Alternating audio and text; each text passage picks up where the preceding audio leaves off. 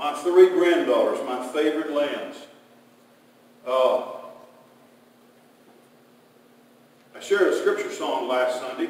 I have another one today. In our adult Sunday school lesson today, we were studying from the book of Paul's letter to the Philippians. And Philippians chapter 4. One of the very first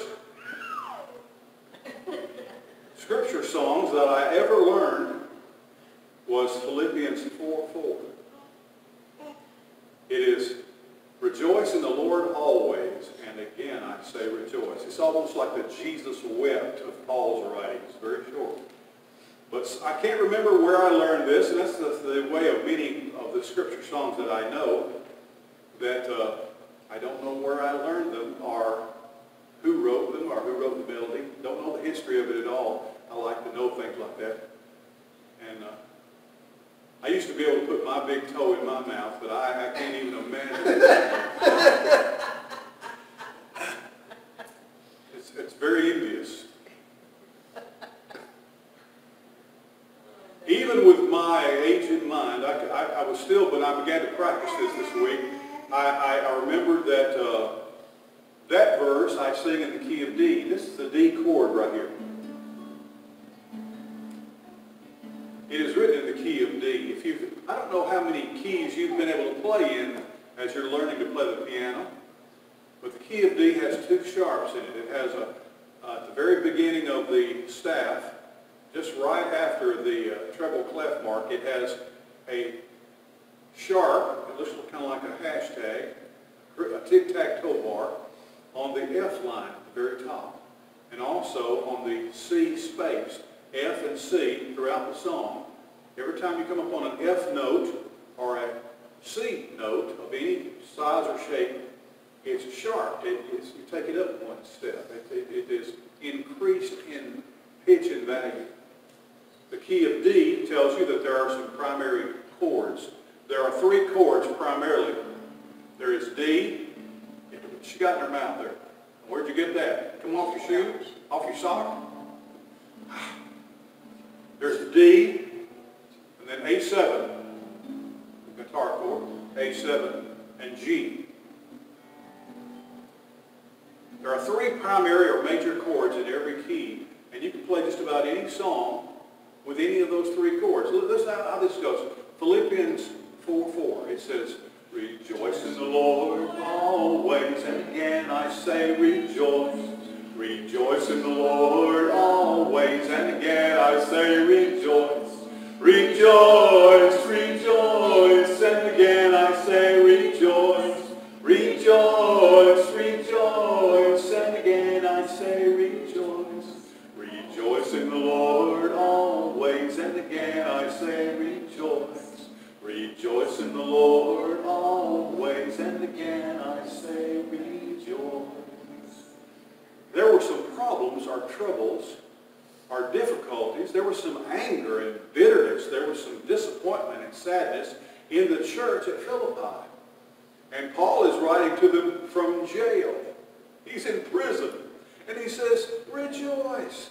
He says, you're really focused on the things that you don't enjoy. But he says, rejoice in the Lord always. And then he talks to them in the next verses about the peace of God which passes all understanding. And so we have songs. We have a song like Count Your Many Blessings. That when the storm clouds come and the rain falling and it's maybe not the weather that we might prefer, there are always going to be things that we can rejoice in. Always things in Christ that we can be happy or glad about. Sometimes I play through things and my memory doesn't always serve me well, but I didn't remember that with those three chords in the key of D, that song can be played with just two chords. I want you to watch. I'm going to use the D chord and A7. I don't even use the G chord at all in that song. Rejoice in the Lord always, and again I say rejoice. Rejoice in the Lord always, and again I say rejoice. Rejoice, rejoice, and again I say rejoice. Rejoice, rejoice. again I say rejoice. One other thing I want to show you before I set you back to your seat is this thing right here.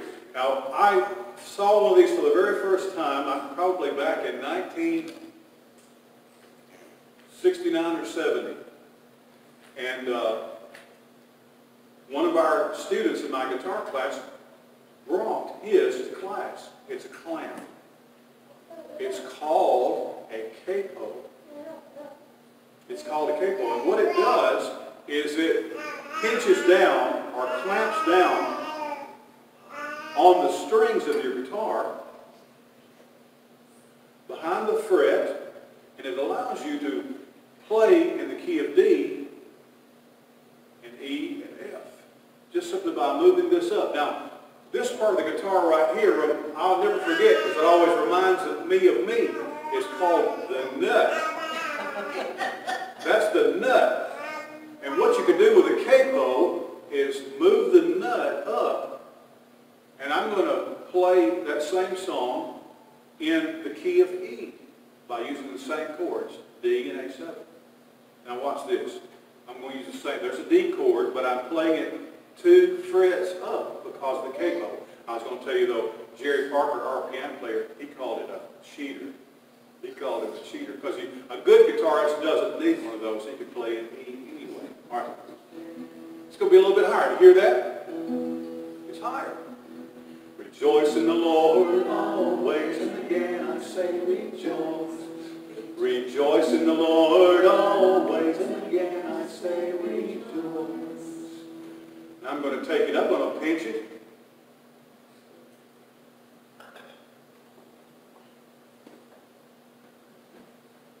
Watch. It's higher, isn't it? Rejoice in the Lord always, and again I say rejoice. Rejoice in the Lord always, and again I say rejoice. Rejoice, rejoice, and again I say rejoice. Rejoice, rejoice, and again I say rejoice. There are things that God can teach you.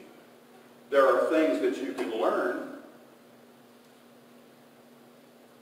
You can learn just one thing. In other words, if you just knew 2 chords, you could play lots of different songs and you can play in lots of different keys. I found that if I learn what God wants me to learn, if I let Him grow me and make me stronger, if I allow Him to mature me, if I allow Him to place and plant something into my life, it's not just for playing one song. I find that I can, whatever God gives me, I can use it in a lot of different ways. A lot of different ways, in a lot of different circumstances, a lot of different situations. Everything that I allow God to teach me, it's just like using a capo. I can just move it up and down in my life, and it helps me with this person or that person or this situation, that circumstance. It's the same thing. I only learned it one time. But once you know it, that's why we need to have our hearts and minds always open for what God wants to put into our lives.